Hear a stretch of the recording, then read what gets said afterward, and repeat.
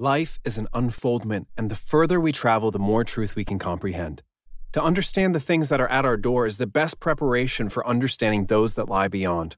Hypatia of Alexandria. Welcome back, guys, to my YouTube channel, Few Minutes Knowledge. In this video, we're talking about the Hypatia of Alexandria. Hypatia was born between 350 and 370 AD.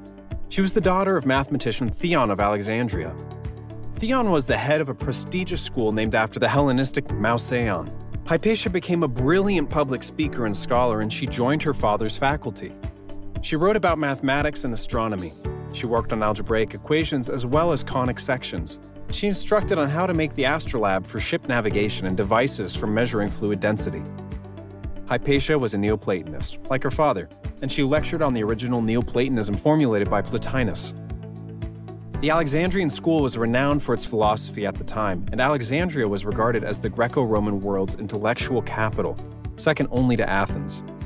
Hypatia taught students from all over the Mediterranean, including some of the most influential people of that time. Despite being a pagan, she was tolerant of Christians and very respected and influential in political life.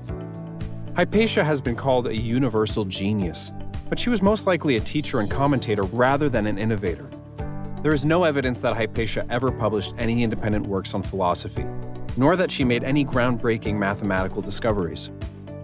Hypatia wrote a commentary on Diophantus's 13-volume Arithmetica, which was written around 250 AD. It presented over 100 mathematical problems with algebraic solutions proposed. Hypatia was murdered when a group of Christians seized Hypatia's carriage on her way home. They took her body through the city to burn her body, as they did often with pagans, in order to purify Alexandria. However, her legacy has remained through centuries up to present. Thank you for watching. Don't hesitate to comment below and share this video with your friends. See you in my next video.